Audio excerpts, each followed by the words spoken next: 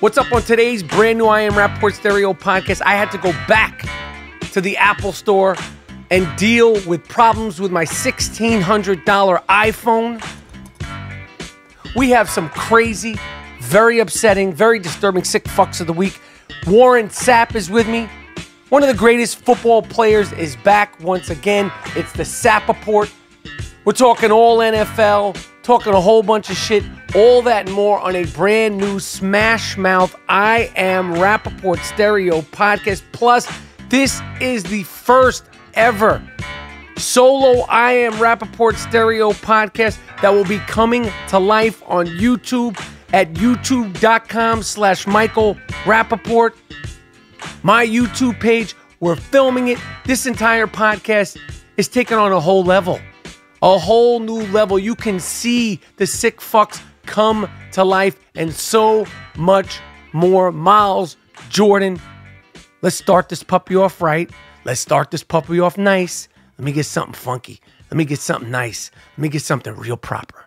It's the I Am Rapaport Stereo podcast. Let's go. All right, it is the most wonderful time of the year, people. NFL, NBA, Major League Baseball, NHL are all in full swing. Guys, you've heard me talking about this for weeks, and some of you are still on the bench. Whether you're an expert or a rookie, you should be betting at my bookie. If you're the kind of guy or girl that likes to bet a little bit and win a lot, like playing the numbers on roulette, you can create a big parlay. Pick 3 teams to win. If you hit all 3, you could turn $100 into $600. You know, with me and our expert guest and the I Am Rapaport Stereo podcast think tank, you're going to have the edge. My bookie is the one bet I know you'll be happy with all year, and even more so because we're winning over here. Okay, I recommend these guys because I really trust them. I use them. My bookie has been in business for years. They've got great online reviews, and their mobile site is easy to use. Sign up now, and my bookie will still match your first deposit dollar for dollar. Use the promo code Rapaport, RAPAPORT, and you'll get your first deposit matched 100%. Do you understand? 100%. The promo code is Rapaport. You play, you win, you get paid at mybookie.ag.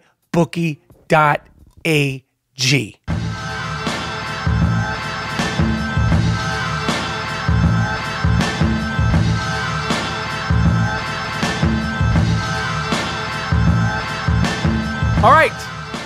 This is the I Am Rapaport Stereo podcast. My name is Michael Rapaport, a.k.a. the Gringo Mandingo, a.k.a. the White Chocolatito, a.k.a. the Jake LaMotta of podcasting. And this is a monumentous occasion. We are doing the first ever solo recording of an I Am Rapaport Stereo podcast episode. Why the fuck we waited this long? I have no idea. I have no clue why we waited this long. Look at this fucking face. Huh? But we're doing it. You can now see the I Am Rapaport Stereo podcast, this full episode at youtube.com/Michael Rapaport or the Michael Rapaport page at YouTube. If you've never watched or listened to the I Am Rapaport Stereo podcast, this is a non-fact-checking entity. So when I say YouTube/Michael Rapaport or Michael Rapaport/YouTube, that's how we get down here. There's no fact-checking. We are rocking without a net. And you are now rocking with the best. This is the I Am Rapaport Stereo podcast. What can I say? NBA is underway. LeBron James made his motherfucking Laker debut last night. Granted, it was in Portland, but it started. The NBA is underway. The New York Knicks are undefeated. They scored the most points in a quarter or a half they've ever scored, which means absolutely nothing, but it's a great way to start. They played at Madison Square Garden with a whole bunch of players that most of the fans probably had no idea who the fuck they were, but we won. We won the game. The David Fizdale era is underway. We have young players that are playing hard. I don't know what the average age is, but they're children. I think Enes Kanter is the oldest guy, and he's 27, maybe 26. There's 19-year-old dudes. There's 20-year-old dudes. There's dudes that literally can't get into clubs legally in New York City playing for the New York Knicks. But the NBA's underway, man. It's underway. I'm pacing myself with it. You know, it's not even Halloween. Normally, you're in total football, total fantasy football mode now, and this is really the start of when preseason games air, but not anymore. The NBA is a 365-day-a-year entity. Jimmy Butler, Kawhi Leonard, all the people, they started playing. Everybody has played. There's new people on new teams. Andre Drummond and Blake Griffin are on the Detroit Pistons. Blake Griffin, the guy who used to jump over cars, used to be the darling of the NBA. He's in Detroit. No disrespect to Detroit, but he's in Detroit. He's getting paid a lot of money, but he's in Detroit. I love Detroit. Detroit is on the way back, but you never would have thought the darling, LA's darling, Blake Griffin, who I told Blake Griffin, I was with my wife, and we said to him, you could be our son. And he looked at us like we were fucking crazy, but he could. If you saw my wife and you saw me, Blake Griffin could be my son. I don't think he would have the athletic ability that he has, but the looks. I don't think he'd be 6'9", 250 of steel, muscle, but he would look like that. He just wouldn't be able to jump, run, or do any of the. He'd be like a fucking 6'9" slow guy if he had my genes. Anyway, Andre Drummond is a fucking bully. He's out in Detroit. I think he scored 24 points and 20 rebounds like it was nothing. Like I love the way Andre Drummond played, pushing motherfuckers around, gets rebounds. He's physical. He's always near the basket. I mean, you know, you saw him in the offseason because you see all these guys all fucking offseason. You saw him shooting threes and he was like, wait till this comes and all that shit. Then the game starts in the regular season. He's just fucking gooding. Friend of the I Am Rapaport Stereo podcast. But he's just a throwback, Bob Lanier, Artis Gilmore, Maurice Lucas, Lonnie Shelton, just bully ball motherfucker. And it's perfect for Detroit. Paul George, I don't know why he said this, but Paul George said that if things had went his way and he had got his wish, and I'm paraphrasing because I don't fact check, and the trade worked out the way he had wanted to, he would have wound up a Los Angeles Laker. He's saying this one game into the Oklahoma City Thunder's season, and I don't understand why he would say this. You're not a Laker. You're in Oklahoma City. You're playing with Russell Westbrook. Why bring this up? I don't get. I love Paul George. I love his hairline. He's got the best hairline in sports. That fucking thing. I mean, his forehead's about this big. His hairline, some might say it's grown too long, but I'd rather have it deep down here, a deep dish hairline, than, you know, what I got going here.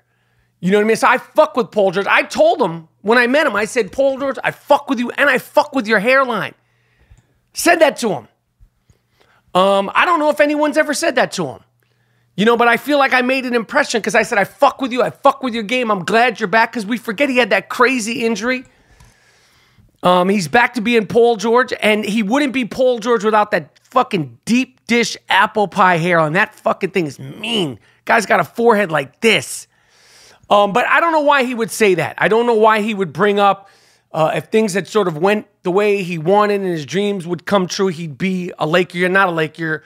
You spend your weekends in Oklahoma City. And I've spoken to people who have worked with the Thunder, and rest assured, Oklahoma City is exactly what you think would be. No disrespect to Oklahoma City, but it's not like it's on and popping. But the NBA season is here, and like I said, the Knicks are now 1-0. We have 81 more games to go. I Am Rapaport Podcast. I played a guy named J.D. Harmeyer, who to most of the world is a loogie on the side of the street.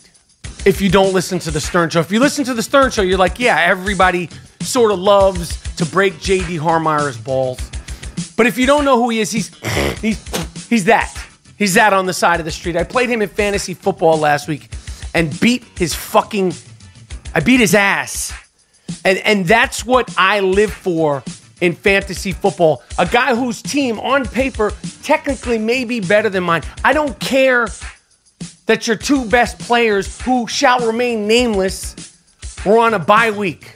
Tell it to the fucking judge. Okay, but in the Stern Show right now, I'm a cunt hair away out of first place.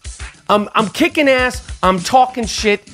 I play Ben Barto, whose team's name is Who is Ben Barto? And that's exactly the question. Nobody gives a fuck about Ben Barto in the Stern Show League. Nobody gives a fuck about him in real life. And then next week, we have Gorilla Face Gary Dell'abante with the bulletproof monkey teeth. We play him, and he is the fantasy football crest. He's every single thing that I love about fantasy football. Win, lose, or draw. I am going to be in that gorilla tooth animal's ass all week. All fucking week. I'm going to give it to him real nice. And I'm going to give it to him real proper. But that's coming up. You know what the incident was this week? And I got to be totally honest. I've talked about my iPhone on the I Am Rapaport Stereo podcast for the last couple of weeks. I said, please shame me if I get the new iPhone X. I don't even know what it is. X10, XS, SX. I don't know what the fuck it is. But I was like, please shame me. Please shame me if I spend $1,500. $1,500 was the price of a laptop not that long ago. I actually think you can get a laptop today for $1,500. I said, please, I need help. Help me help myself not waste my fucking money on that iPhone. And a lot of you did. A lot of people reached out. A lot of people in the DM said, don't do it, you fuck you. You fucking loser. All these things. What I asked for. And I didn't listen. Even though I asked to be helped. I didn't listen. The day the phone came out, the week after the phone came out, I did it. I was in New York City. I went to the Soho Apple store, and my guy there, I think his name is Chris or Mike, he helped me out, and I got in and out of there like that.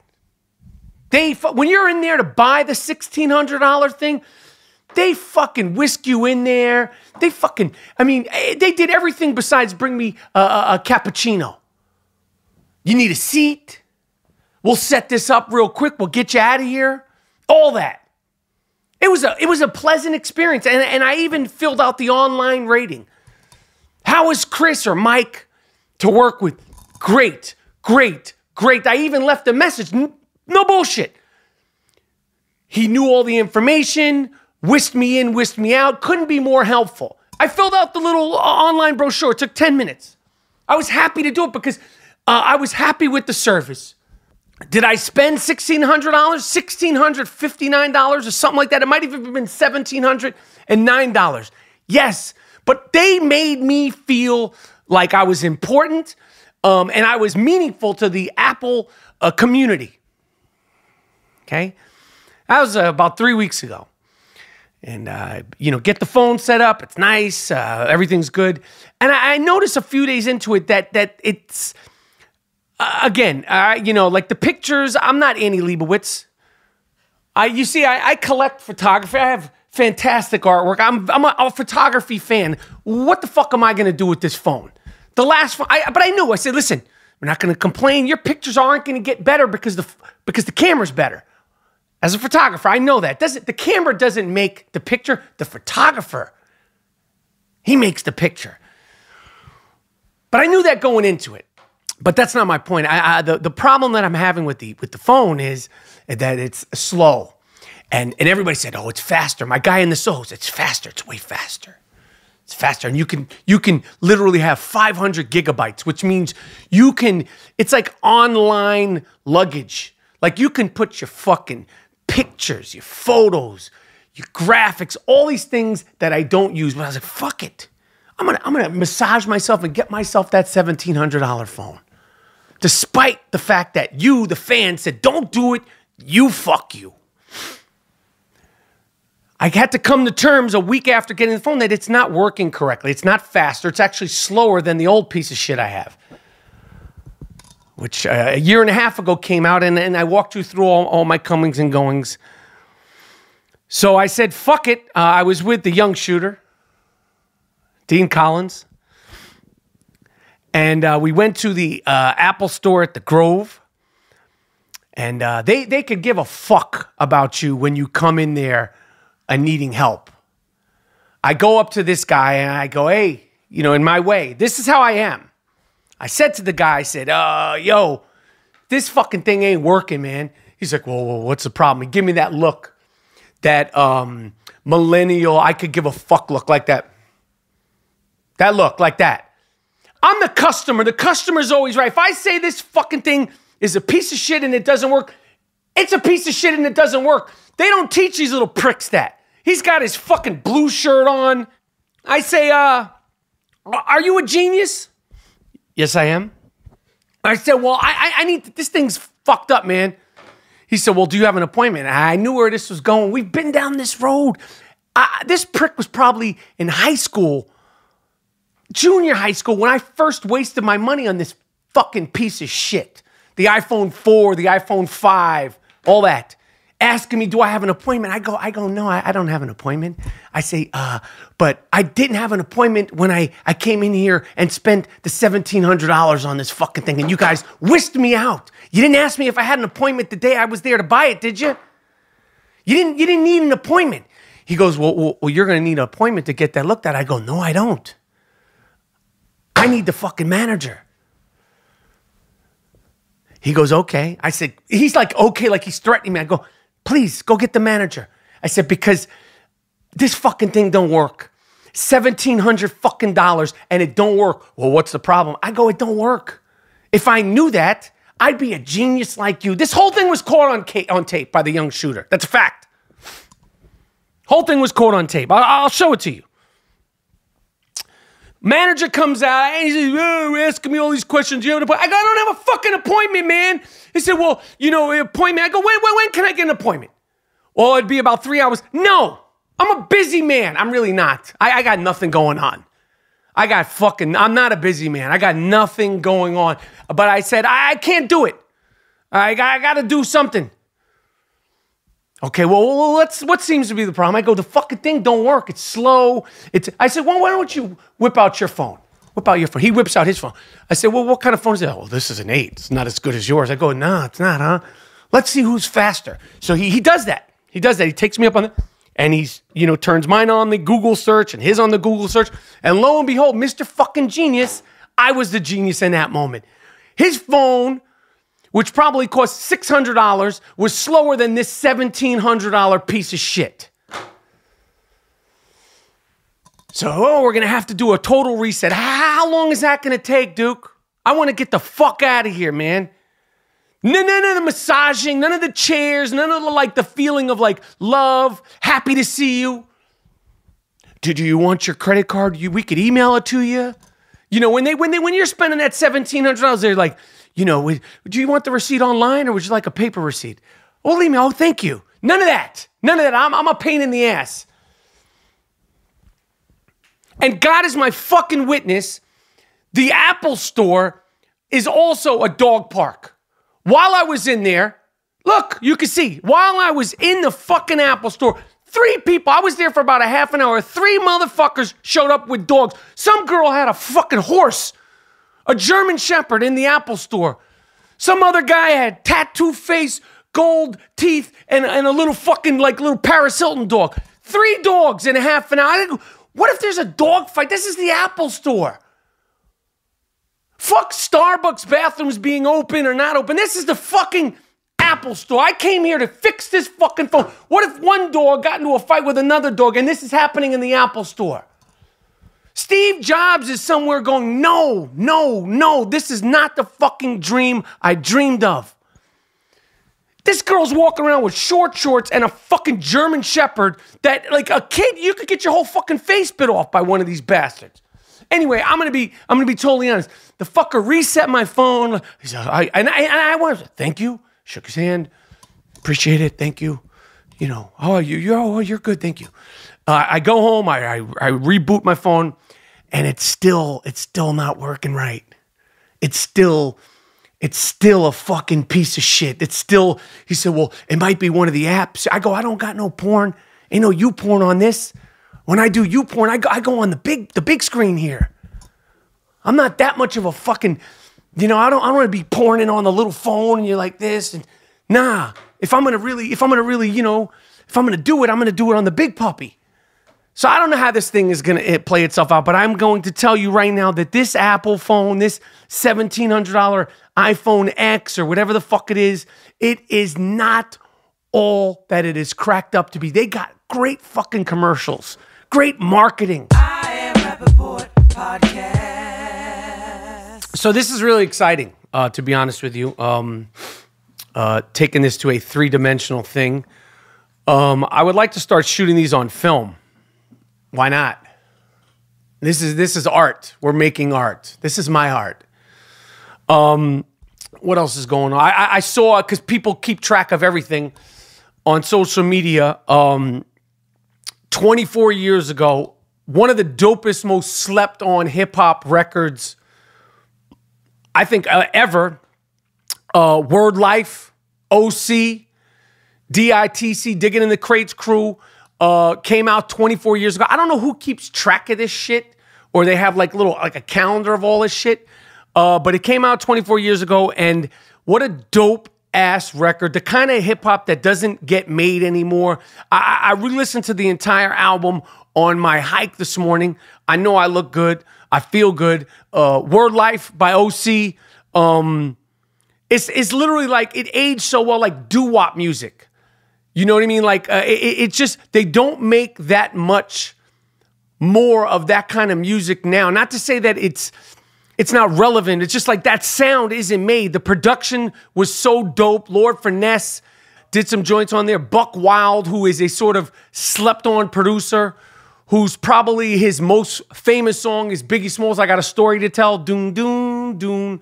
And that record's dope. All the joints on it are dope. I realized on that song, Point of Views, there's an intro in the beginning with a dope-ass beat that I'm sure Jay-Z heard, because he's a scholar of all this. He's like a fucking human Google machine of all this. I'm sure he referenced, because when he did the Black Album, he took the whole sample and used it for that banger public service announcement. So if you haven't listened to that record by OC, Word Life, in a long time, or you never listened to it, check it out. It's the kind of hip-hop that they just do not make that much of anymore. So I just wanted to give a shout out to that record. Shout out to the producer, Buck Wild, Lord Finesse. I want those guys on the I Am Rapaport Stereo podcast. Longtime fan. And it's just a dope record that came out 24 fucking years ago. My favorite joint on there is the song Time's Up. It's just dope. It's just a dope record. I Am Rapaport Podcast. So yeah, this is the Gloom Tomb here. Gloom Tomb Studios. One of the great things about this studio is it's what is this? Aerodynamic? Ergonomic? Ergonomic? Or it's not aerodynamic? It can't. Because the desk goes like that. Hey. And you see for the first time live Weezy, my dog Weezy, who thinks I'm his father. The I Am Rapaport Stereo Podcast news dog, he's wiped out because we did go on a hike today. And listen, Weezy's not great at anything but giving love. And some of us can't even do that. So no, he doesn't fetch anything. No, he doesn't do any tricks. He doesn't roll over. Sometimes he won't even eat the snacks I give him. He give me like an attitude if I give him a hard snack as opposed to like a soft. He likes a beef jerky snack, but he doesn't like the harder snack. Or he'll put it in his mouth and drop it. And I'm like, I could either take it or you could eat it. Because I'll take the fucking thing and I'll throw it in the fucking garbage and then he'll eat it. But he's sweet. But my whole thing with the cats, which has been a long-standing war in my life, I put up another one of these cat videos where the cats were in my backyard, my house, my backyard, feral, homeless cats in my neighborhood this week drinking out of my pool that I pay a pool guy to clean. So like, oh, you're complaining. I'm not complaining about paying the pool guy. I'm complaining about the cats. I'm complaining about the cats because the way I see it, and I ain't no scientist, I ain't no animal expert, but if I get in the pool after a feral cat is drinking out of my pool, I might catch fucking rabies. I don't want to share my pool water with a cat for the cat's drinking water. That's my prerogative. That's my fucking prerogative. I don't know what the fucking cats have. They're homeless. They're feral. See? So, oh, you're mean to the cats. No, the cat is trespassing. If it was a person who showed up in my backyard and was drinking the fucking chlorine pool, the salt water pool, actually, I'd have a problem with it. I have a problem with the cats doing it. I would have a problem with raccoons, pigs. As much as I love monkeys, it would be cute for a second. Then I'd be like, I'm never going back in the pool. I love those fucking monkeys, but I'm not sharing my pool with the monkeys. And the cats are not just driving me crazy. They're driving this fucking dog crazy. Weezy is under siege. That's right, Weezy. Weezy doesn't know when they're coming, why they're coming, or where they're coming from. So every time I open my door, Weezy freaks the fuck out. Because Weezy thinks he's protecting the house. It's dog and cats. Adam and Eve. It's Mother Nature. When he sees those feral stray cats, Weezy does one of the few things that he does really good. He chases those fuckers. And you know what I say? Good boy, Weezy. Good boy. Yeah. That's right. Get those motherfuckers, Weezy. Good job. I don't know how this is going to end. Some people are like, catch him in a cage. My man, yo, this is like the Apple Store, dude. I ain't got time for all that. Catch him in a cage and then bring him to a shelter. I'm not trying to get in a relationship with these motherfuckers. I want them off my property. Don't scream at them. They're trespassing. What about me? What about fucking Weezy's mental well-being? I post these videos and people are so critical, like, you're this, you're that, and da-da-da-da-da. I want to be able to open my door and not have my dog have a fucking conniption. So don't get upset at me. Think about Weezy. Fuck the feral cats. Fuck the homeless cats. What about me? What about the trespassing? I am Rapaport Podcast. All right, it's time. This is the first ever audio-visual episode of the I Am Rapaport Stereo Podcast with the award-winning I Am Rapaport Stereo Podcast segment called The Sick Fuck of the Week. That's right. That's right. What you're hearing in the background is the Sick Fuck of the Week theme song. And the Sick Fuck of the Week is given to not just anybody. Oh, no. The Sick Fuck of the Week is given to a certain person with a certain je ne sais quoi, as they say. A certain charisma, a certain something that separates them from the pack. And this first Sick Fuck of the Week almost didn't make the cut of the Sick Fuck of the Week because as sick as the Sick Fucks of the Week are, a lot of times, I'll be honest, they make me laugh. But there was nothing about this piece of shit that made me laugh. An Idaho wildlife official, an official in Idaho who works in the wildlife department, high-ranking piece of shit, went to Africa. This is a game hunter, a big game hunter, went to Africa. And he said, and his wife said, that he wanted to impress her. He wanted to impress his wife. And this sick fucking piece of shit, hillbilly fucking punk pussy, this is disgusting. He killed a family of baboons to impress his wife, and his wife was impressed by it. You're a sick fuck? Look at him. and your wife is a sick fuck, okay? You should not be allowed back in this country. I think this cocksucker resigned. I hope you never get hired again. You can live with your dead baboons that you killed, you sick fuck you. Your wife is a sick fuck. I'm going to have to run it up the flagpole if they should even be involved with the sick fuck of the week segment. It was so upsetting. A family of baboons. What would make, like, baboons in some, like, African safari place? You're not really about that life, Duke. This is how you impress your wife? Why don't you get your fuck game up? Your fuck game is what should impress your wife. You're killing baboons to impress your wife, and she was impressed by it? What is your sex life like? You dog, you animal, you sick fuck you. All right, next sick fuck of the week. We're going to have a more lighthearted sick fuck. Florida man. If we're going to have sick fuck of the week, rest assured there's going to be at least one sick fuck of the week from Florida. Florida man is offended his entire neighborhood.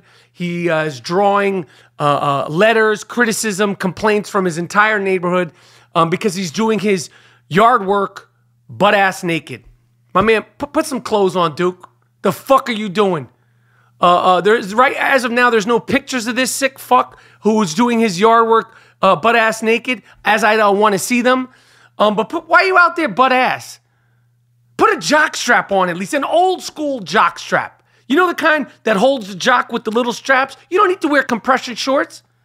But there's fleas, there's mosquitoes out there. You're out there butt-ass for what? For what? Go to Vegas. Go to Chippendales. You want to work? Be the naked gardener guy at Chippendales. They're always looking for new gimmicks. They got the fireman. They got the astronaut. Now they got the gardener guy. You come out with your fucking lawnmower and you work at Chippendales. You're offending the neighbors. You're scaring the kids. You're scaring the people in your neighborhood.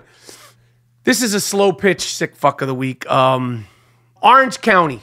Slow pitch sick fuck of the week. And if you look up the gentlemen that make it to the sick fuck of the week, the men and women who make it to the sick fuck of the week segment, 9 out of 10 times they actually do look like a sick fuck. As you could tell here, Michael Johnson and Jesse Martin. Michael Johnson has gotten rid of all the hair on his body, on his face, and he's tattooed a whole collection up here. Looks like a sick fuck. I don't know if you lost your hair or you shaved your hair. Why'd you get rid of the eyebrows? Dead giveaway as a sick fuck there. This cocksucker, these sick fucks, went after a guy who left their father's restaurant a bad review and participated in a drive-by shooting. The guy he left a bad post saying that the food wasn't good and the service wasn't good, so they shot him. And as you could tell, this guy, particularly Michael Johnson, tattoo face, he doesn't look like a friendly guy. He didn't look like he has much going on with his life. And he's definitely sick fuck of the week. All right, next up, a guy named Frederick Blue Manzarazis. I don't know how to pronounce his name. He's got a deceptive sick fuck look. Because if you look once, you might not catch the fact that he's a sick fuck, but as you look closer into his eyes, you can tell, yes, in fact, this guy is a sick fuck. A Colorado man was arrested and put in jail, got 6 months in the can for having sex with a dog who unfortunately needs to be euthanized because it became progressively aggressive. See, the guy fucked the dog, and then the dog naturally became unfriendly to people. That's what happens. The dog can't be adopted. This guy's doing 6 months in jail. Hopefully, someone will fuck him. And we'll see if he becomes aggressive or he folds under pressure. See, this guy right here, check him out. He gets that good Wonder Bread bag and olive oil treatment. 6 months is not that long of a period of time. But even in prison, there's guys that love animals. And hopefully Frederick Blue will get treated real nice, real proper. And finally, listen, I don't look for the sick fucks. The sick fucks, they come to me. There's two more. This is, again, I don't know why this is something that people do. I don't know why this is really like a theme, like why this happens so often, but it does. In Virginia, a woman and her husband, who ran a kennel company, were accused of abusing animals and recording the acts. They were on that menage a trois. The man and the woman. Imagine if you're married. You're a married couple, and you like together. You're not into like bringing in a guy or a girl or two guys or two girls, or you're not into cucking. You know, where you watch your wife or your husband. You're not into that. No. That's not enough. You want to watch your wife. You want to watch your husband fuck around with animals. And these people ran a kennel. So they unfortunately had the pick of the litter. If you look at them, they are sick fucks. The investigation into 47-year-old Richard Allen Peterson and his wife was closed. They're under arrest. Charges haven't been brought down on them. But God willing, hopefully again, this gentleman and his wife will get it in some form. Will get that good Wonder Bread bag treatment. Finally, this is a great sick fuck of the week. I have to give this to my guy, Paul Wall sent me this. OG Paul Wall from Houston. This guy gets a sick fuck / dumb fuck. He's what we call a double winner. This dumb fuck tried to burn down his ex-wife's boyfriend's house, and in the process gave himself, look at this dumb fuck, he gave himself 3rd-degree burns and almost killed himself. Ernest Johnson, you dumb sick fuck you. He threw a Molotov cocktail in there. He could have killed people. Fortunately, that didn't happen. He lived. But he'll never be the same. He got his shit all clayed up. He went to the hospital, suffered serious burns. And you know what? Good, fucko. Good for you. And that's why you made it to this week's Sick Fuck of the Week segment. Congratulations, Ernest Johnson. And now that wraps the first ever audio-visual Sick Fuck of the Week segment. All right, listen. Coming up next on the I Am Rapaport Stereo Podcast, SAPPAPORT, Warren Sapp, everything. Dick Butkus Award winner, Hall of Famer, Super Bowl champion, one of the greatest football players ever, returns on the I Am Rapaport Stereo Podcast. We're talking shit and, of course, talking all sort of NFL. Heading into Week 7, we're almost at the midway point. Coming up next, my main man, Warren Sapp, on the I Am Rapaport Stereo Podcast for another segment of SAPPAPORT with Warren Sapp and Michael Rapaport. Oh, I love winning. I love being right, because for a shit talker like myself, being right sets the table. Did you check out my pick last night, Thursday Night Football on sportsbetcollective.com? You fuck you. If you didn't, then you missed out. I had the Broncos -2 at Arizona, and they won going away. The worst part for you, that pick of mine that I bled for, that was free, okay? I gave that to you guys for free, and I'm not alone here. The I Am Rapaport Stereo Podcast think tank, we just win. Use my knowledge to help you win money. I am picking every single game this week at sportsbetcollective.com with commentary you will not find anywhere else. You missed out on my Thursday pick. Fear not Sunday. Sunday is almost here. Your first pick and analysis is free, and any additional picks cost $1 or less if you buy a pack of 5.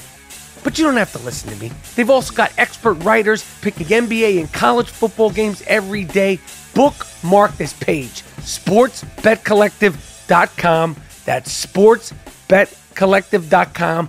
Catch all my picks at sportsbetcollective.com. Let my knowledge, let the I Am Rapaport Stereo Podcast think tank knowledge win you money.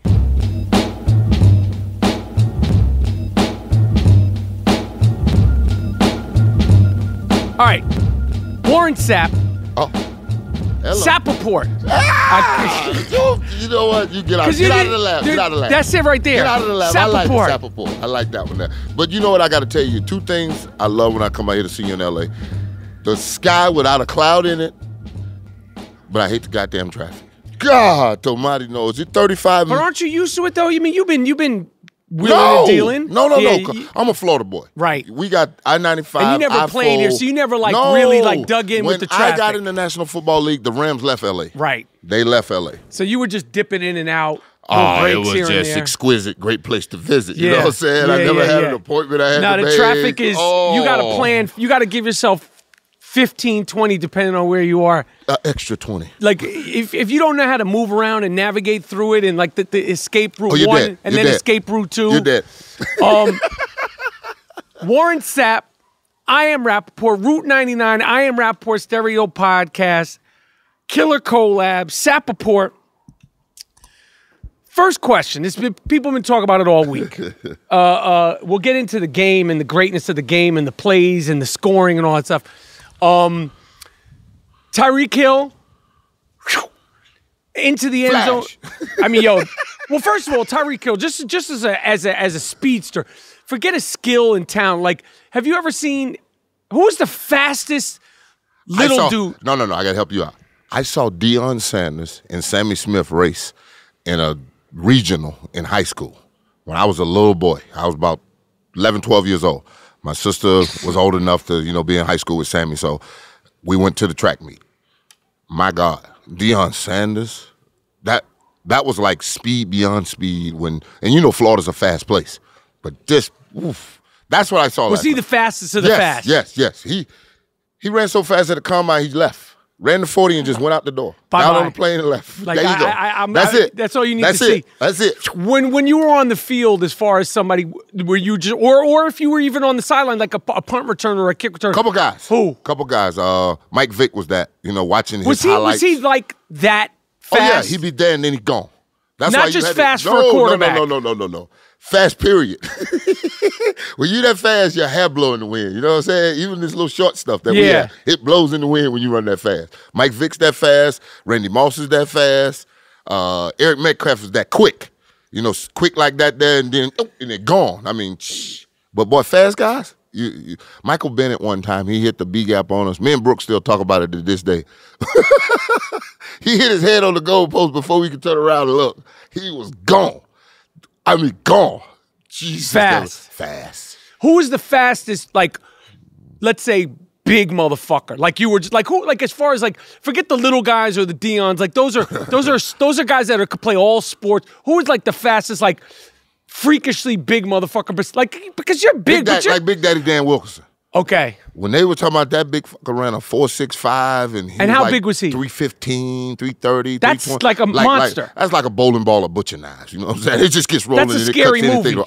That's get the hell out of his way. There's nothing you can do. Nothing. Get out of his way because it's coming through. Climb into a building, run do whatever he wants to do. Jump like hell. They say Eric Swan was that kind of freakish too. There's been some freakish guys like that, and I wish I could run like that. All right, so Tyreek runs into the past the end zone. He like it literally looked like he was like when you see like Hussein Randall Hill running up through the tunnel, he's just stopping himself. He didn't go in there to taunt. He needed to stop, turn around, and in the blink, it was literally happened so quick. Beer spit in his face, thrown in his face, fingers, fuck you. He turns around. He doesn't acknowledge it. The fans have been banned. I think they're trying to arrest somebody. I don't know. Well, what is your take on that? And what is your memory of, like, the worst game, worst stadium, most vehemently, like, fuck you, oppositional, like, where you were in enemy territory? First, like, what happened with Tyreek? Are you surprised? All right. First of all, I love rowdy fans. My first 2 games in the National Football League was in the Vet and in Cleveland Stadium. On the road in the National Football League, my first 2 games. So I understand the passion of fans. But when you get to where you can actually physically come in contact with someone, or exert your bodily fluids or your Budweiser or whatever, frosty beverage it would have been, you got to restrain yourself. This is a game. Right. You're going home to your children, your wives, and go on tomorrow. Tomorrow's a work day if the Patriots lose or not. It's still not going to take away the 5 championships that you have. I mean, it's like people lose themselves in that moment. Like, here's my chance to do something that 15 seconds of fame. It ain't 15 minutes no more. And that ain't even fame. It's bullshit. Now the whole world sees you. Oh, you got to show up at work. But let's say this: it's Boston. Did Right. you expect anything? Where the classiness of Boston come at? When you played New England, what city was like, or what game do you remember where you were like, keep your helmet on? The second one, I went to the dog pound. And, you know, I had the little draft thing, so, you know, I got to get to hear all the weed comments and everything. So, you know, I'm listening for something new. You know what I'm saying? Let me hear a new one, because I've heard it all. You know what I'm saying? I got 5 on it. We got a dime bag. I've heard all this shit. I mean, give me something good. God damn it. I've heard all this. God damn it, it's been 6 months. So I go to the dog pound, and I always turn my back to the fence. I turn my back to him, and I'm in the end zone. I got my helmet on. I hear, think. What the fuck? I look down, there's a dog biscuit. I got hit in the head with a dog biscuit. I picked that bitch up and bit it. They went fucking berserk. But they love that, though, right? Went fucking berserk. Like, we love you. Why did they take you? I mean, that's why I say I love a fan that has passion about his team. But you got to be able to contain yourself when you get close enough. Because I was standing with Dr. J, Michael Jordan, Bill Russell, and a couple other greats at Michael Jordan's last game in Philadelphia. And we had just beat Philly in the championship game to go to the Super Bowl and won the Super Bowl. We got wet with beer that night, too. Because of you. Oh, just because of me. Michael Jordan say, see, this type of shit happen when you round Sapp. And they just spread it away. I mean, just got away from me. I'm like, well, let me go back over here on the other side where I don't get wet all the way up right now, because I got the great ones away from me. Philly fans are no joke, right? Oh, no. Philly fans, you know, peppered Santa Claus with snowballs. So that's when I had to respect that shit. Like, I respect that, too, because that's not a real person. You throwing snowballs at Santa Claus. Santa Claus ain't real. They no jolly white guy spreading no joy at my house after all his hard ass work I'm putting in. The jolly black guy is spreading the joy around my house. Right. So that's what I say. And Philly cheered when Michael Irvin. That's when I lost respect for him. 1999, Michael Irvin went down, hit his head on the turf. And they, you know, when they take your face mask off and they strap you in and all that foolishness, oh my goodness, they cheered. That's when I lost it for Philly right there. So would you say out of all the places, because could Philadelphia be like the No, I played in the black hole, buddy. What were they like? My first game in Oakland, someone when you were with Tampa? No. I went to Oakland for 4 years, buddy. No, I'm saying. I am a Raider. No. Okay. I went to Oakland in 2004. My first game against the San Diego Chargers, someone got stabbed. My last game in Oakland versus the San Diego Chargers, someone got shot. In the fucking arena? In the stadium? There you go. All right. So, yeah, that's, and you can look this up. That's a day. Someone got stabbed. Yeah, I'm not with any of that shit. I'm not with any of that. I went into Oakland, they were stabbing, and when I left, they were shooting. I'm not with any of that shit. No. Take your ass whooping like a man. Yeah. Ass whooping like a man. If you want to fight, it's a football game. Come on. And if you want to fight, lock up, knuckle to knuckle, take your ass whooping, and then go home, put a little alcohol, put some dirt on it, come back tomorrow. We taking shit too far. All right, where are we at with the NFL? What is exciting?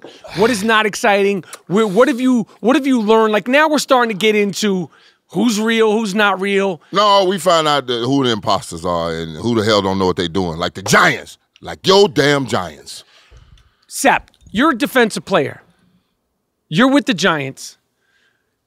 Like, I mean, we talked about this the last time, and I really thought, and now I'm done. I gotta be honest. I'm fucking done. That's what I wanted to hear. I'm fucking done with the Odell shit. There it is. I'm fucking done.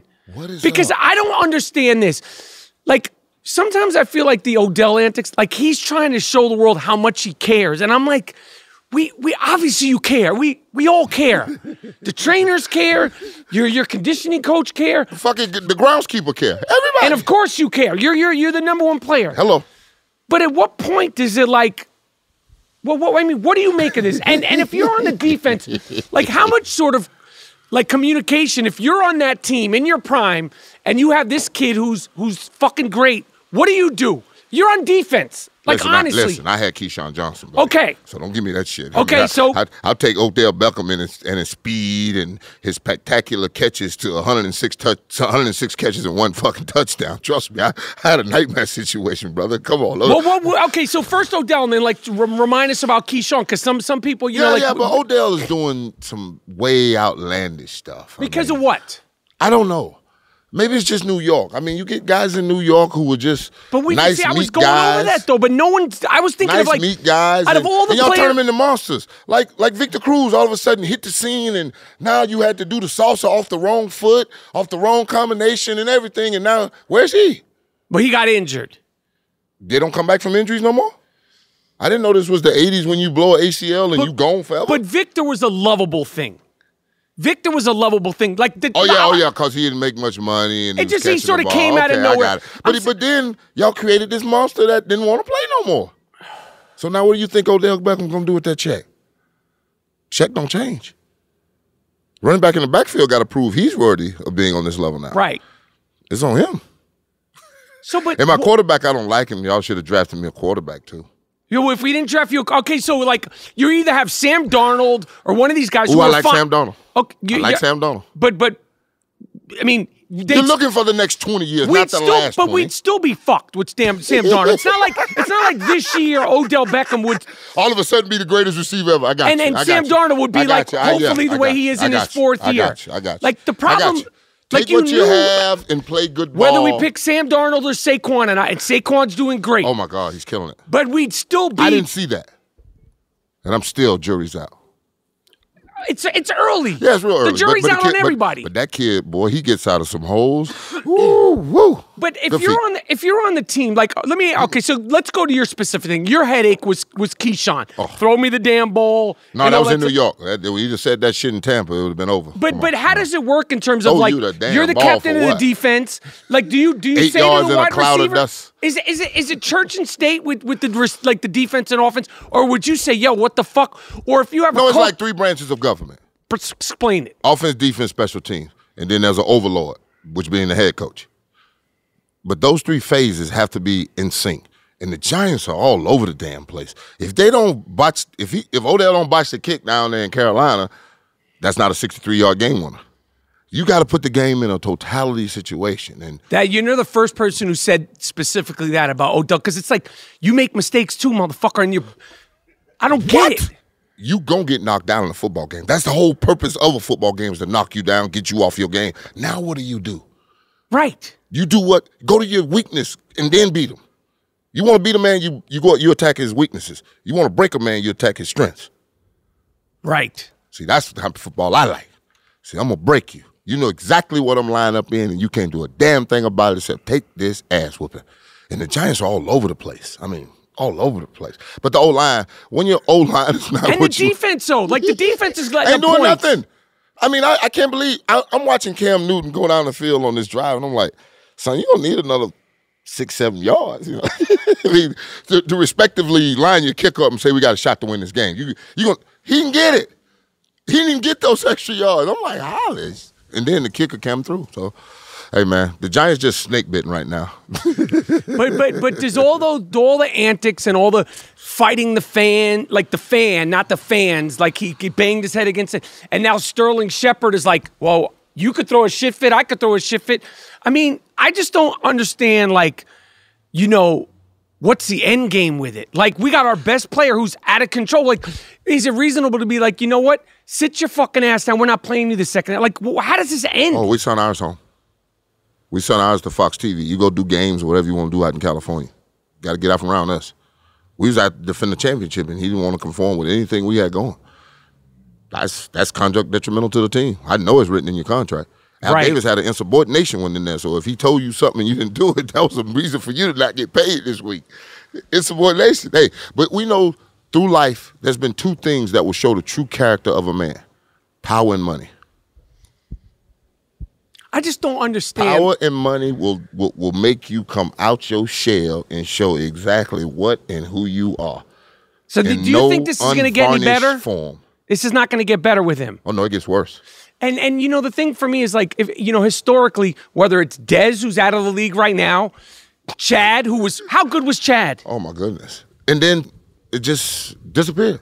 Because the NFL said, enough. Enough. When the bullshit and your talent meet, you're gone. Ask Terrell Owens, ask Randy Moss. That's what I'm saying. The receivers are the ones that... Hey, hello, there's a laundry list of them if you ain't watching. And there's probably second-tier ones that are ready to jump up in the top tier and do the same dumb shit. Instead of being like Julio, hey, man, I don't get the ball in the red zone, I go out and run the routes and play the game. And that's Julio Jones. Hello. Every year, like clockwork, the motherfuckers. Yeah, but that might be that Nick Saban breaking you, too, because I've seen him. Amari Cooper might be the quietest Miami Northwest Bull I've ever seen in my life. I mean, I can't believe he went to Northwest in the middle of Miami off 95. I just can't. I just can't. I mean, I see the kid. I watched him walk around training camp for 2-3 days. Didn't say a word. Not a word. If a Miami-Dade County player ain't bumping his gums, especially a receiver, right? Oh, my God. But any good one. A good one? Oh, they ain't doing nothing but bumping their gums. It's like a Florida thing. Gum bumping comes with playing well. That's what we do. I said the Giants. You say what? What's on your head? What's on your mind in terms of the league? Like, who's draft good? Position.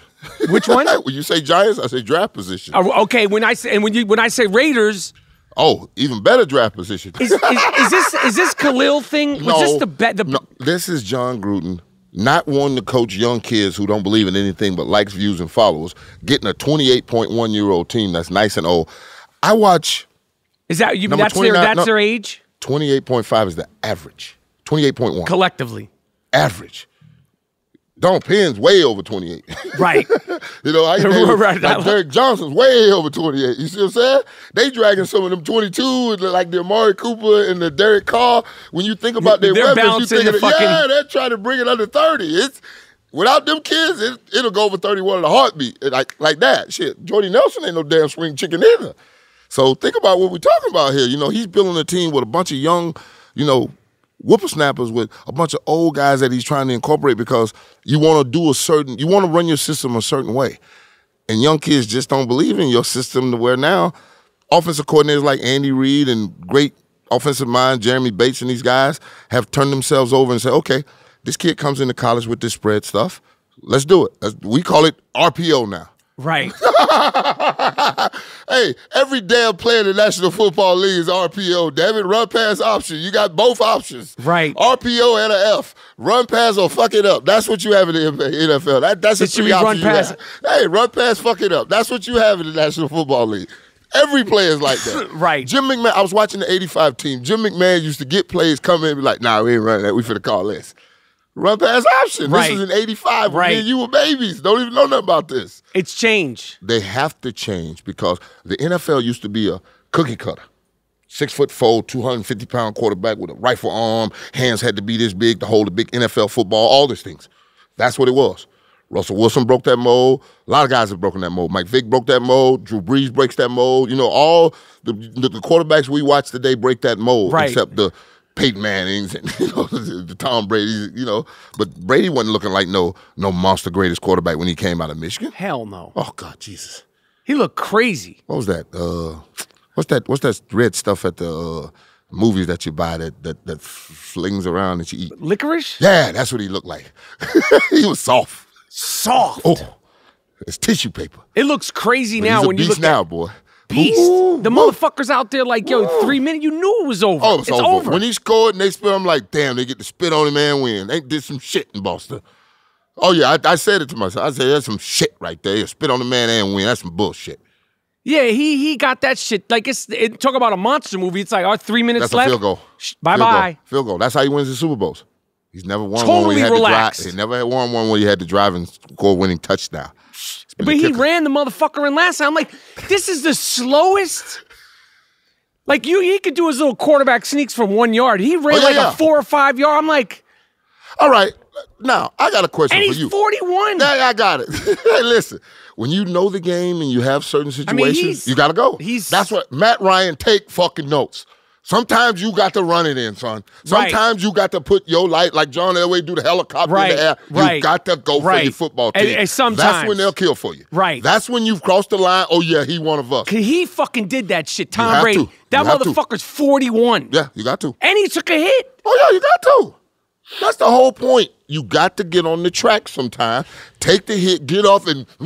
Do you think with Matt, because you wanted to ask me a question, but do you think with Matt Ryan, is he just like, that's not even a consideration? No. It's really not a consideration. You know how he got his name, Matty Ice? He used to carry an ice mug around so he can drink out of the kegs at the parties in college. He had an ice mug. That's how he got the name Matty Ice. Not from being Matty Ice. Tell me the cool, calm, collective situation where he brought home the championship, and I'll name him something else. Right. That's that cold mug he used to drag around Boston College to drink. Yeah. What were you going to ask me? You brought up the sneak. And I got tortured because, I'm sitting there watching, I forget who. Oh, DeShaun Watson on the 1 yard line. Yes. What happened to the quarterback sneak? With him. Drew Brees does it, jumps up over If Tom Brady could do it, anyone could do it. Tom Brady's never been stopped on a 4th and 1. This is one of the lures that the GOAT, 200 wins, never been stopped on 4th and 1, winner of 5 Super Bowls. Damn Joe Montana. Yeah, I got all that. But we get some of the best athletes in America because it used to be one of my greatest stats I used to pull out. Cam Newton, since he got in the National Football League, his amount of rush touchdowns, I don't think there's a back in front of him. There's not a back in front of him. Right. When you allow one of those horses down there on that inside that 1-2 yard line to sniff that goal line, because I have a golden rule. All quarterbacks get courage in the red zone. All except Matt Ryan. It's just Matt Ryan would not do it. But what about DeShaun, too? Who? When we were saying Watson. Yeah. They give him a shotgun full read of the field. I don't get it. I don't either. I don't know football, Sapp. I'm like, why is this shotgun? The closer you get to the goal, stay closer, right? Don't go further. Shotgun. The ball's 3 yards back now. Now I want to throw a fade route. The first one was a fade. I'm like, okay, I understand the fade with Andre. Okay, now we got 2 more chances. Let's get Can we just fucking Earl Campbell it or Walter Payton? Walter Payton Can up and over the top. somebody fucking jump this? Hello, the quarterback. I don't care. We watched Drew Brees do Refrigerator it. Perry it? No, only thing you got to do is snap the ball and Go stick. like this. And why do they give him I a don't full? know. I'm asking you. You're fucking Hall of Fame. You're asking me. I don't know a fucking thing. I play defense around here. I'm trying to figure out what the hell are they doing. He's asking me. You're asking me. I don't know fucking anything. Brother, I'm trying to ask you because maybe you have some insight. I got some fucking insight. I don't know fucking insight. I don't know fucking anything. Yeah, you do. You tell me you why. Like me. And he's my fantasy guy. All right, I got this for you. You're going to ask me another football question. You're a fucking Hall of Fame. I'm not asking you no more football questions. I'm just going to tell you a couple things in the National Football League that used to be true that are no longer true. In the words of the great Al Davis, in the first 5 to 10 plays of a football game, the opposing quarterback must go down, and he must go down hard. Great defenses travel in the National Football League. Jacksonville Jaguars show up in fucking Dallas and shit the bed. Jalen Ramsey, shut your damn mouth, boy, until you learn how to play defense, read coverages, and do your damn job. That's what, when you talk that shit comes back if you ain't got nothing to it. Ball is the best cornerback on that team. And if anybody's watching it and telling me you want Jalen Ramsey and you don't want both, you don't know football. So Jalen Ramsey, shut the hell up, son. They made him look like a clown out there. And ain't no monster receivers in Dallas. This man out here, ooh, shit, Josh Gordon got his shit together after he wiped up last week. He got him a nice pick, and then the Washington Redskins win, play the game like you're supposed to. Shut your damn mouth. You ain't that great. What I miss? I hear you, man. The shutdown corner is gone. Why? They don't allow him to beat him up anymore. Only thing you got to do is go watch Deion Sanders and Jerry Rice in the Georgia Dome back in the day where they got so heated they fighting each other. That's when you know it's me and you all day long, big boy. Whatever gum you chewing, I'm getting a piece. You go in the bathroom, I'm wiping you.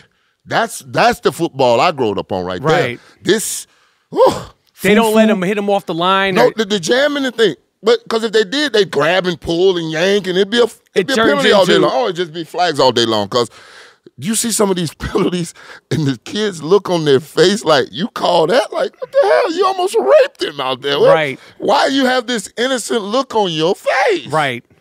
I don't get it. I mean, blatant over-the-top penalties, and they looking like, what you saw? You grabbing, holding, out of position, about to be burnt, trying to save a touchdown. As of right now, what defense is playoff ready? None. Come on. Listen, the National Football League is now who can score 30 points. Look at the Tampa Bay Buccaneer game. Did you see that last play? Yeah. Holy shit. They almost had one. Yeah.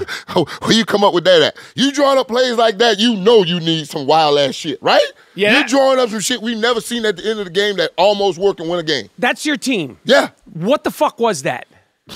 I got to find out. I was like, holy shit. But it almost worked. It almost worked. Almost worked. But because it ain't been practiced enough. That's all it is. Philly was some shit that wasn't good until they practiced the hell out of it and it comes home. But a crazy play you got to practice. This isn't two-hand touch in the park. Like, this is the NFL. This ain't even preseason. They don't have as much time as they used to have. Come on. But then why are you trying some way out there? It's the end of the game. We need this.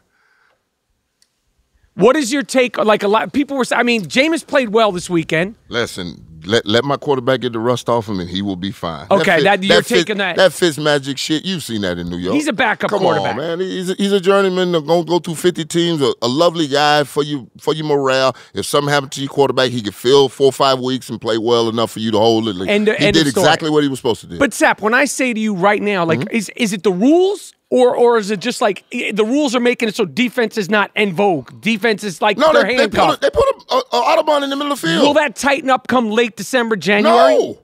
It gets wider. They want to seed. It gets wider. This gap between offense and defense gets wider because at the beginning of the year, defense is always ahead of offense because of timing. Right. So when it gets later in the year, you get tired, you get lazy. Shit, defensive coordinator can't come up with so many 4 weeks.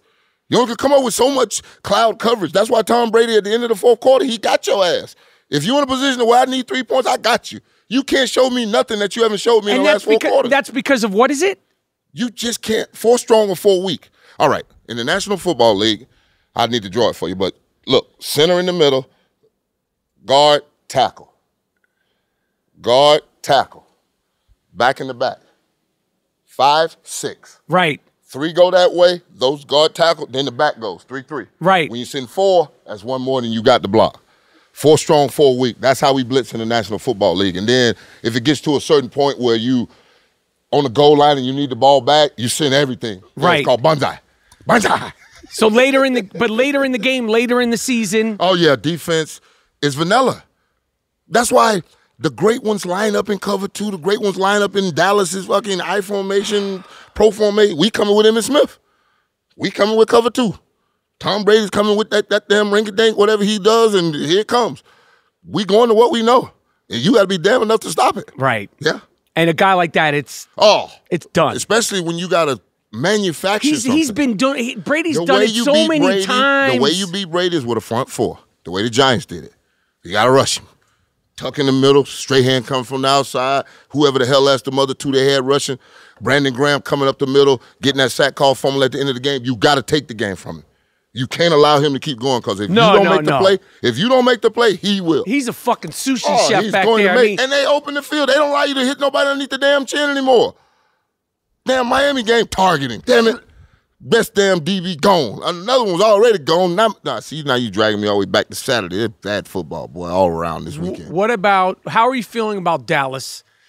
Dak Prescott. Is this guy, is he a victim of his early success? Or is he just not that good? No, you're a victim of being a Dallas Cowboy quarterback, and you have to live down Roger the Dodger and Troy Aikman in championships. And that's all it is. It's sort of a lose-lose, right? And the greatest backup in Cowboy history in Jason Garrett. Right. You know he did show up and beat the Green Bay Packers on Thanksgiving at one time. Right, one time. The greatest backup in Cowboy history. It's a thankless job. No, you get way more credit than you deserve, and you get way more blame. That is the golden rule. That's never going to change about the National Football League. So but Dallas is like, Dallas going to be that way, and then Texas is Texas, and that's a black quarterback. So light skin, black quarterback, light, bright, damn near white. Don't cut it, brother. So what do you make of him? Like, is he a good like? Because No. He came out of nowhere. Stop. What happened was the Dallas Cowboys. You know. Brad Johnson has more touchdown passes than Troy Aikman, right? I didn't know that. Okay. Dallas Cowboys live off a formula of running the ball, then I'll throw it when I have to, or when I need to, or when you don't expect me to. Up top to Hopper, post to Michael, square into Michael, Novacek working it, but it's basically this O-line and Emmett. This O-line and Zeke. And then they had Dez out there where if you got into a one-on-one, Dez can handle that. Right. That's what Jacksonville thought. Jalen can handle that. Right. See? But when you can't handle that, that is a one-on-one with a paid receiver that can get down. And if you got a quarterback like Dak, that makes an easy read, cuz. When I got single high safety, that's an easy read. That takes all this foolishness out of this thing. I can go back and go, okay, let's go to work. So their big win this weekend is No. If you get put in that situation where now you got to go 8 in the box and you need to stop Zeke and your cornerbacks ain't ready to play because they don't know the name of the receiver and they ain't really paid attention this week, yeah, you can get beat just like that. You get stung. Shit, we walked out to Oakland. We was on, 6-7 game winning streak? It was on my birthday in 99. 45 to nothing. They ran for 365 yards on my ass. Trust me, it'll happen. Right in the front of your face. And there's a damn thing you can do about it because you haven't prepared all week. It's too late now. Do you remember, like, when you say that game, like... Oh, like yesterday. Oh, majority of your games? Yeah. Any one of them you got. You just tell me the score, Next what it time is, you come, or I'm like, scenario. we're gonna Yeah, do a please, no trivia. problem. But you're No one of problem. those people. Is that most football players? Because I don't know. But The like, ones if I that give throw, a damn? Yeah. if I threw like a game at you, Oh, yeah. you're gonna be in the ballpark. Yeah, we get it. Oh, no, we get it to it. Hell yeah. Shit, yeah. That's my life. I lived that shit. And I film, was sober while I was doing it. That's what really... you watch the film and the tape. You get your mind right, and the tape, it kind of oozes in, it gets right. But boy, when you sober, that thing, oh God. The endorphins and everything get in there. It's good memories. You mentioned hanging with Jordan. You were a Nike, you were a Jordan brand guy. Yeah. Like I've seen actors, athletes. I've never met Michael Jordan. Never. I've never like even dapped him up. Never even like in passing. I've never made eye contact with him. What's Michael Jordan? Where the hell were you at when Jordan was playing all these basketball games? You were Rennie from fucking Higher Learning. I never fucked with him. They wouldn't give you tickets to these games? I seen him. Oh, you just never pro. I've never, okay. you know, like okay, even okay. in Been in the passing, room, like, been in the room. like, Okay. But Jordan, All right. in his prime. In the next 3 Super Bowls in Atlanta, Tampa, Miami, I'm going to make sure we go to the Jordan party. And you got to introduce me. I'm going to walk you up to him. What the hell you talking about? Because I don't want a fucked up Jordan story. I'm going to walk you up to him. Yeah, of course you Because there's some fucked up Jordan stories. Fucked up Jordan stories. I've been there for a couple of them. Holy shit. Trust me. He don't give a fuck who you are. So, but Mike, like when you were chilling with him, like, first of all, like his celebrity, how big was it? And just what is Michael Jordan like? It's more like a private environment where it's like cards. The first time I met him, I went to his house in Chicago, and him and his boys were down there in his trophy room playing cards. I don't play cards, but I do smoke nice cigars, and he had a cigar room and the trophies he's just a down-to-earth guy if that's where you at. But if you on the other side, please let it be Mr. Jordan or whatever, and please be real courteous and not at dinner when we sitting there eating. So, you know what I'm saying? There's certain things that mama taught you that really apply to life like that. Right. You know, but other than that, he's really a fun guy. Is he a shit talker? Like, oh, my God. He talks shit. Yeah.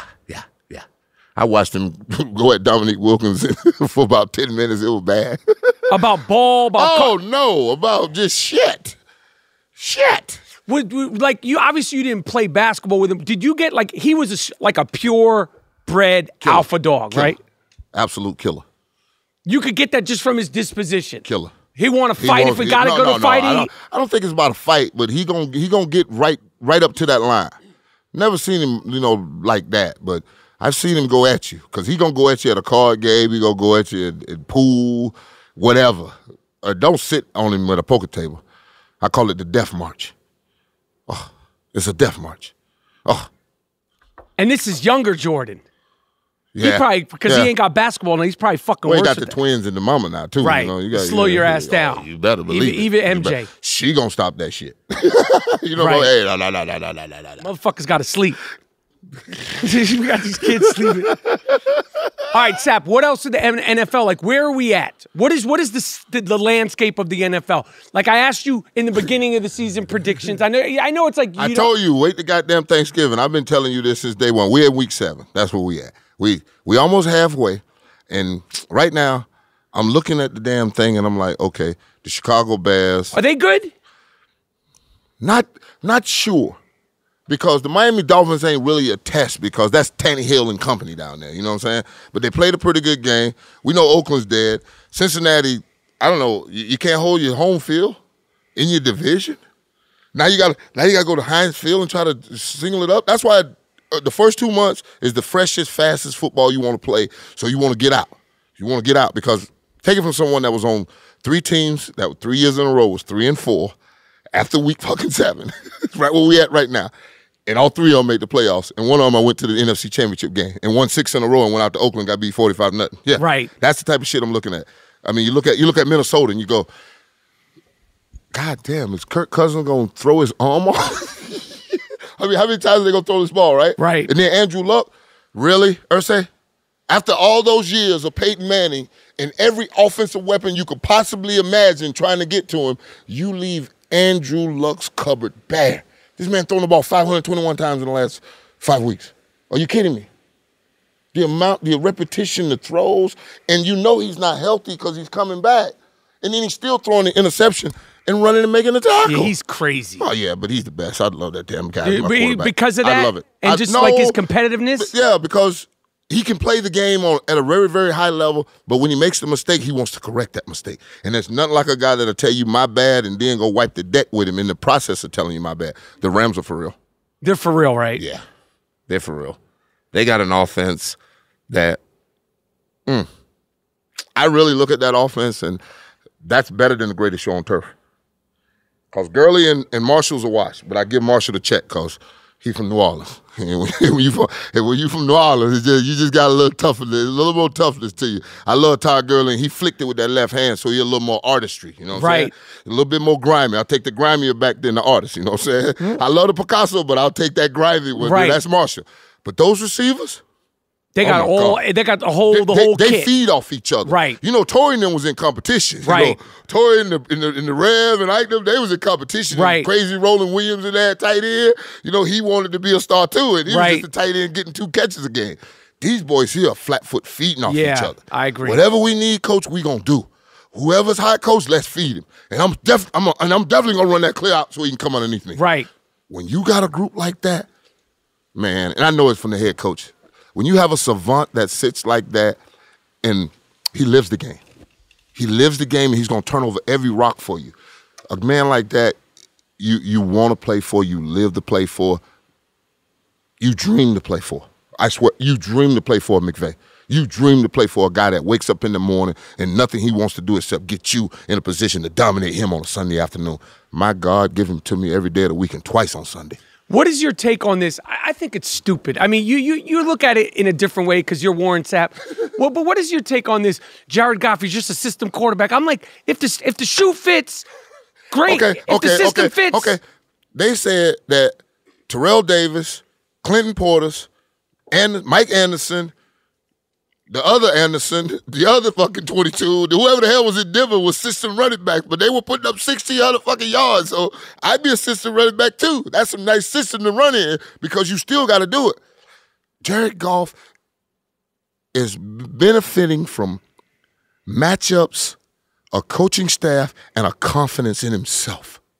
That he had to earn. Oh, that you have to build. Because remember the first couple of days when he came in, they were like, he sucks. Hey, play in and play out because in the National Football League, you are 60 minutes from the penthouse to the outhouse, and it goes that fast. Ask Jacksonville. It goes that fast. And for 2 weeks, now Jacksonville's the worst defense on earth, right? Right. It happens that fast to you, and it can go for 4 or 5 weeks. Just that fast. Because the last time I checked, right? Blake Bortles can't get nobody out of shit. What's wet paper bag? He can't get himself out of a wet paper bag. Stinks. I watched him.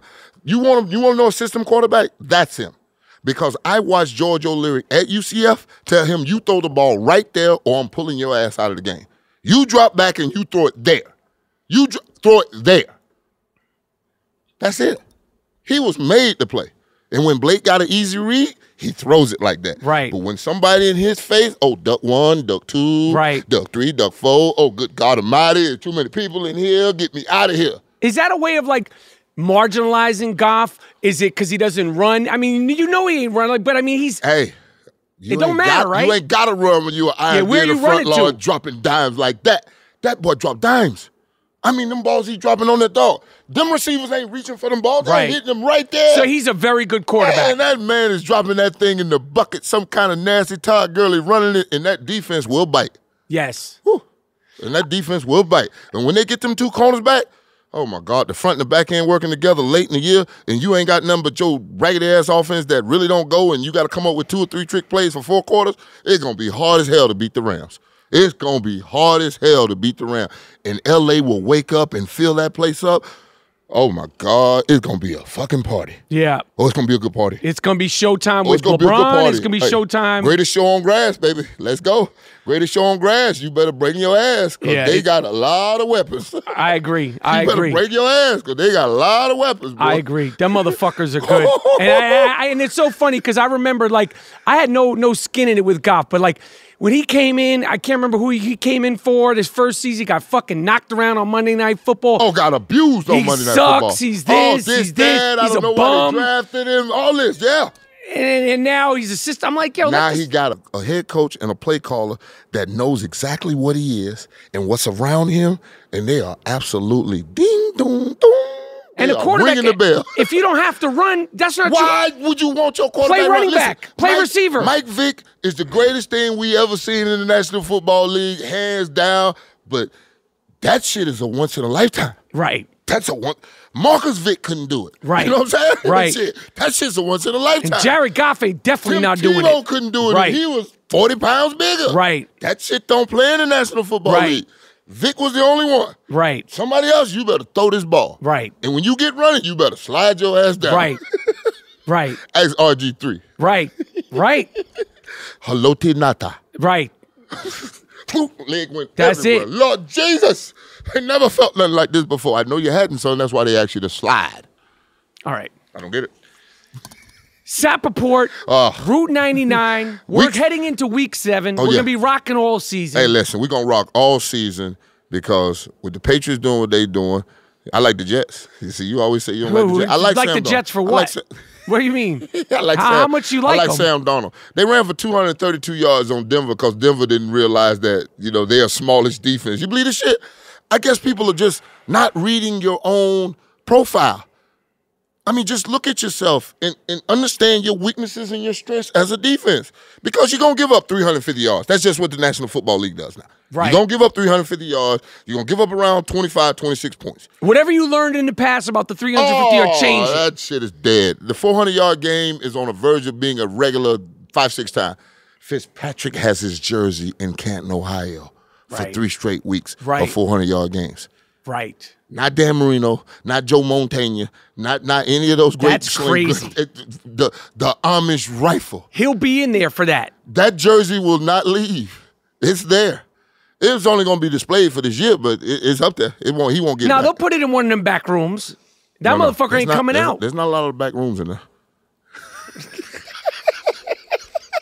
They put you on display right in the front. Right. And then they put you in the back.